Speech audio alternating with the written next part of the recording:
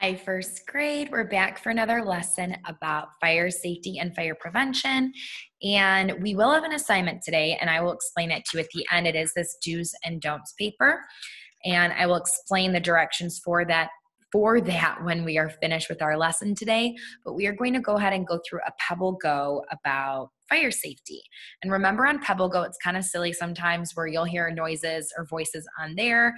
I will be reading and going through it, but you might hear some voices introduce the tabs that we click on. All right, so here we go.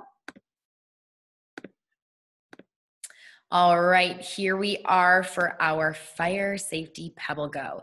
And this first tab says how fires start. It says fires can be very dangerous. They can start by accident in many ways. A candle could tip over. A frayed cord that's plugged in could create a spark. Once a fire starts, it can easily get out of control. It is important to be careful around fires. And over here, the word accident means something that is not planned. Like we've all had accidents before where we drop something or trip or whatever it might be. So it's super important to try and be very careful around fire, of course, and make sure that we know what to do if for some reason that happens. For example, I love candles, especially now when the weather is a little bit cooler, lighting like a delicious smelling pumpkin, yummy candle just really makes it smell awesome in your room. But you have to be very, very careful when you have a candle lit that you don't accidentally bump into it. Okay? Alrighty. Smoke alarms. There's that voice I was talking about. All right, smoke alarms. And we've already learned a little bit about the importance of smoke alarms in the Brain Pop Junior we watched yesterday, and also in that first story that we read on Monday. And it says smoke alarms are meant to detect fires. They should be placed all around your home. Smoke alarms in and near bedrooms are especially important. The alarms make a loud sound when they sense smoke. Smoke alarms can wake you up if there is a fire, and that is super important, especially the reason why they're so loud. One of the big reasons is because they are intended to wake you up if there is a fire. Because if you're peacefully sleeping and all of a sudden there's a fire in your house, you want to be woken up so that you can get out of there to keep yourself safe and get your family to a safe place. Have a plan. Alrighty, so know what to do if there is a fire in your home or building. Have an escape plan prepared with your family, teachers, or other trusted adults. Practice getting out of the building quickly. Pick a safe meeting spot outside away from the building. Right here, the word escape means to get away from. And then prepared means to get ready for. So for example, you guys probably remember from kindergarten that you had a fire drill. And that fire drill, we do that so that in case that ever did really happen, we knew exactly what to do, right? Or we know exactly what to do to keep us safe and protected. So if we get back in the building, we will of course have those fire drills because we want to make sure that if that does happen and there is a fire, boom, we're out of the building. We're able to keep everyone safe and protected. So it's very important to know what to do, obviously, at school, at your house, and anywhere else that you may go. Staying safe during a fire. If you are trapped inside during a fire, stuff clothes under the door. This will help keep smoke out. Get on the ground where there is less smoke. This will make breathing easier. Stop, drop, and roll if your clothes catch fire. So what's really interesting is that actually I just learned something about stuffing the clothes underneath your door that's super, super smart, because underneath your door, even though your door is closed, there's a tiny little area where air can kind of get in. So stuffing clothes underneath there is very smart in order to keep the smoke out. And if you remember from the My Fire Safety booklet that we did together yesterday, there was that picture where there was the kid that was crawling underneath the smoke and you had to draw the smoke up above the kid's head or body, right? So it's telling you to get really low to the ground because that smoke is going to start off being high. So get really low to the ground to try and stay underneath that smoke. And that will help you to breathe easier because smoke makes it hard to breathe. And then, stop, drop, and roll, like we learned about in that first story we read on Monday. So for some reason your clothes catch on fire, stop, drop, and roll to get your clothes to not be on fire anymore.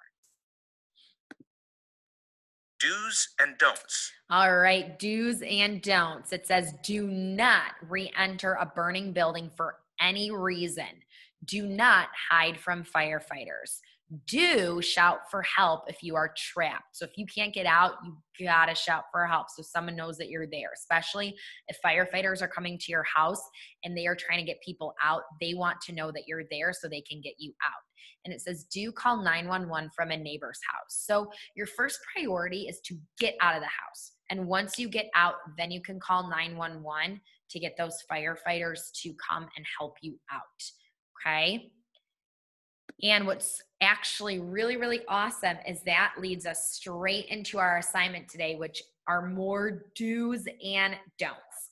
For this assignment, you will need scissors, glue, and a pencil just to write your name. So I want us to get in that great, amazing habit of writing our name at the top of our papers.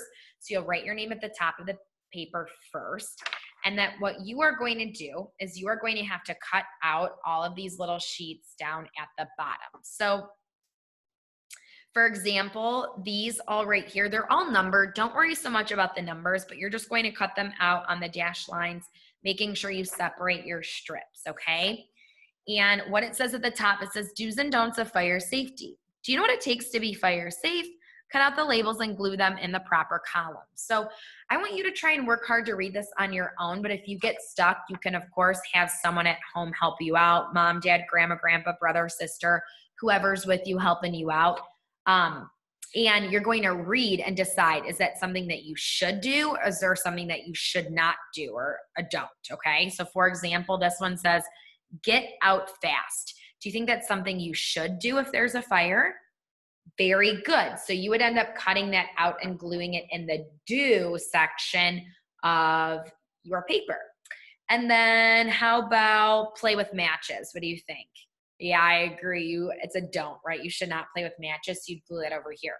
Another way that you could do this to make it easier for yourself is you could take your highlighter. And I know you guys all have a highlighter since that was gifted to you at the beginning of the school year. And you could pick one of the categories. For example, maybe I say I'm going to highlight my do category. And you'd highlight the word do.